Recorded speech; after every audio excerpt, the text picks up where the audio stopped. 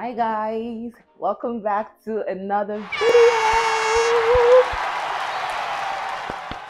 Welcome back to another video. I am so happy to be doing a sit down video. I plan on doing more sit down videos. Let's just see how it goes. And yeah, welcome back to the channel. Welcome back to the video. What's that about? I was gonna say welcome back to the vlog, but yeah, welcome back. If you're new here, thank you so much for stopping by. Thank you for clicking to watch this video. This is actually the best place you can be on here on YouTube. So you do want to consider subscribing and joining the gang. So yeah, do not leave this video without subscribing. Yeah, in fact, subscribe right now. Hit the subscribe button, hit the like button, interact in the comments. Like the view from up here, it is so gorgeous. Like there's just something about the mix of the fall colors, like the fading green colors of the trees, or the orange color of some of the leaves, the yellow, the pink. Oh my goodness, fall is arguably the most beautiful season, hands down. I love fall. We are well into fall season, like I said, and that means something. That means that winter is coming, and we need to be prepared. We need to be prepared. And I had someone ask me in one of my videos to share some tips to surviving winter. Yeah, given that I already experienced it, so I think for sure I have some tips to share. I noted a few down here, which I'm going to be sharing with you guys. By the way, I would like to say a big thank you to the person who left this video suggestion. Thank you so much. I really do appreciate it. You do not know how much. So let us get right into the video.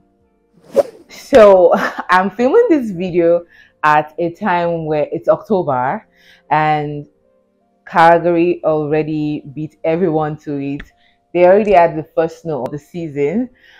And this is like the same thing that happened last year. I remember sometime in October, being a Nigerian, someone from the tropics, the only knowledge I had about winter was that it starts in December, right?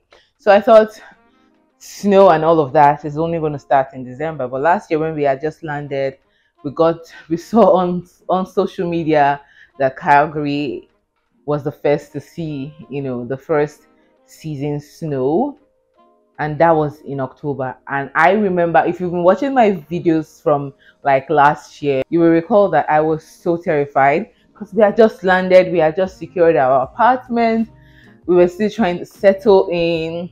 Still, we were totally on a budget at that time. I had not gotten my winter jacket. So I was so scared that the snow was going to eat me or eat us and we will not be prepared. However, thankfully, Ontario did not record its first snow until November, which is still quite early because it's not December. But yeah, we had our first snow in November. I remember that day I went for a job interview again. If you recall that particular episode of the vlog, let me know in the comment section. I went in for the interview, came out, everywhere was covered in snow. And of course, I dressed corporately. Thankfully, I had just like a trench coat. I had these screen touch gloves. I didn't even know why I took those, but I had that, and I wore my regular flat shoes. So coming out, everywhere was covered in snow. I had to walk cautiously because otherwise I could slip and fall on the road by the roadside. My hands were freezing because the touch screen gloves could not do it. Like it was chaotic. Like literally people were going into the stores to buy emergency jackets because nobody was prepared. Literally nobody. Now I am doing this video to just let you know some things that will help you to avoid such a chaos. Okay, so let us get on with the rest of the video. Number one point is to get your winter gears ready.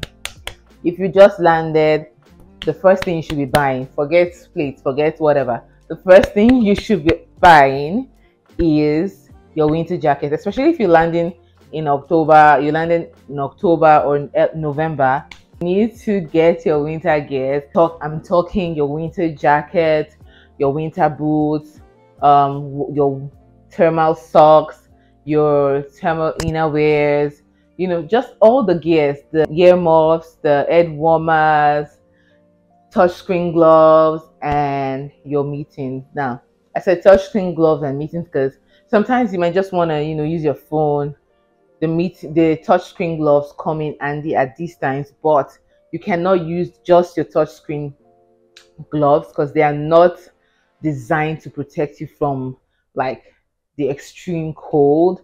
It's just to protect you while you text for a little bit or while you use your map to navigate your commute. So make sure you get your touchscreen gloves and your meetings or your actual winter gloves, right? Actually, I think also winter is actually such a beautiful season. Like, just imagine, just look out and everywhere is white. I actually love it. That's why I said fall is arguably the most beautiful, because I know that still going to say the same thing about winter. And don't even get me started about the summer. So yeah, just take it as I give it, okay? So now I am so excited, like I said, about winter, and that's because, and I'm saying this so that nobody gets, on the edge. I don't think you should be nervous. Don't be nervous about it. All you just need to do is get the necessary items and you're good. Winter gears are a must have. If you are financially buoyant, you can get different ones. You can get the dress down ones.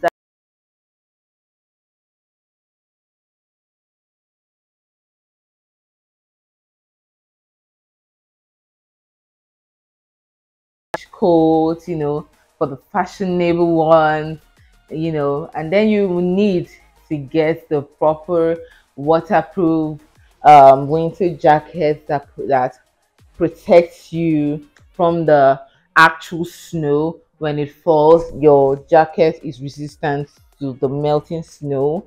That was the type that I got, and I would suggest you check places like Winners, Marshalls. Those places, they have like a collection of high-end jackets at affordable prices. Yes, Obs and I, we got the Tommy Hilfiger jacket. I got, if you remember, I got like this big oversized jacket. I actually shopped mine from the men's section just in case I want to layer up. I just did not want to buy regular feminine ones that might not be able to accommodate large sweaters when I put them on. So I got that, and I actually did get that because I was so terrified about the snow, which brings me to this point where I tell you, if you're going to be living in Toronto, for example, or Ontario in general, then you can actually get away with regular winter jackets. You don't need something too serious because the winter out here is not as bad as what you would get up north. So the winter was not as bad. In fact, I know a colleague of mine that never actually wore proper winter jackets. Yes. I know our cold tolerance is obviously different from mine, but it just goes to show that the winter is not terrible, but as a newcomer, we are not used to this type of cold. Extreme for us, so just come prepared. Get you maybe a minus 25 degrees Celsius jacket if you're going to be in Ontario, and then you're good. If you're going to be up north, maybe you're going to be in Calgary and those other places, Saskatchewan, then maybe you need like a minus 40 degrees jacket. Still on the point of dressing up, I think if you live in Toronto especially, you can really get away with just layering up.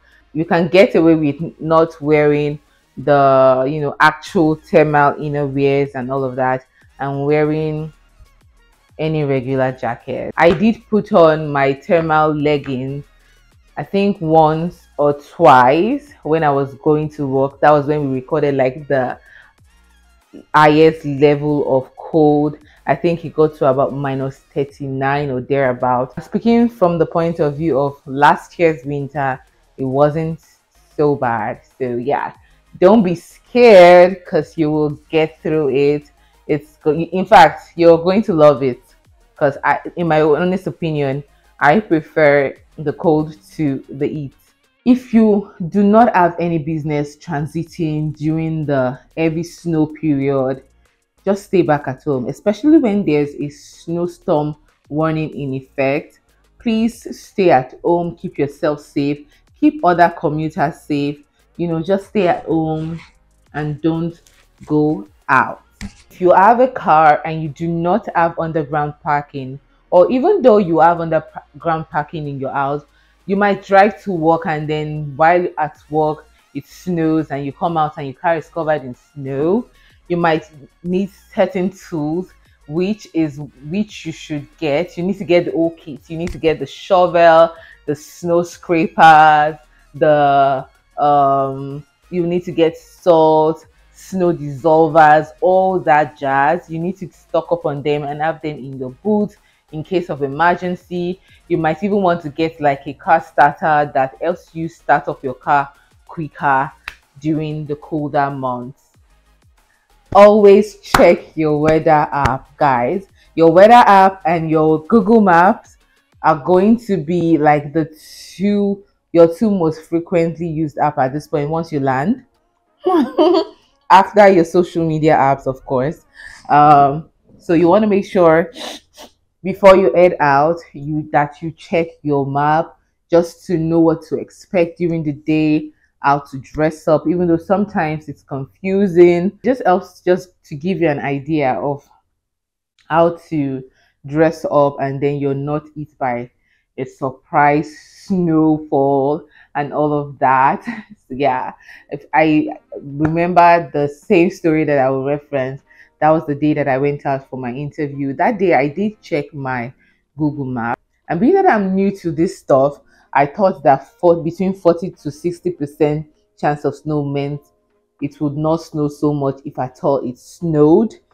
So, or just a trench coat, a thick trench coat. Actually, I wasn't cold in that regard, but my shoes and my hands and my gloves were not appropriate. Like they were not appropriate at all. Like this was crazy as like more than I thought it would be. Like I thought it was just going to be like light snow, but I came out, everyone was covered, and then some people had to go buy emergency jackets. You don't want to be caught by surprise and having to stop by a store that's most probably going to be expensive, and then you're spending coins that are hard to come by for what you actually have at home, right? So you want to make sure that you check your weather app every single day before you head out. Bulk food purchase, if you can afford to, that is, if you can afford to, maybe by virtue of space and your finances, if you can afford to stock up, then do so. It's just going to save you the stress of commuting when there's heaps of snow outside. You already have these things stocked up in your fridge or your freezer, so you don't necessarily need to make the journey to the grocery stores, coupled with the fact that before the winter months, some food items are available at more cheaper prices. Example is your tomatoes, your peppers. If you can afford, emphasis on afford, because for some of us, when we first land, you can't afford to stock up to a large extent. Maybe you do not have space to, you do not have money to do that, or you do not have a deep freezer. Yeah, that was my case before. Or maybe you landed when these boxes of tomatoes are no longer available.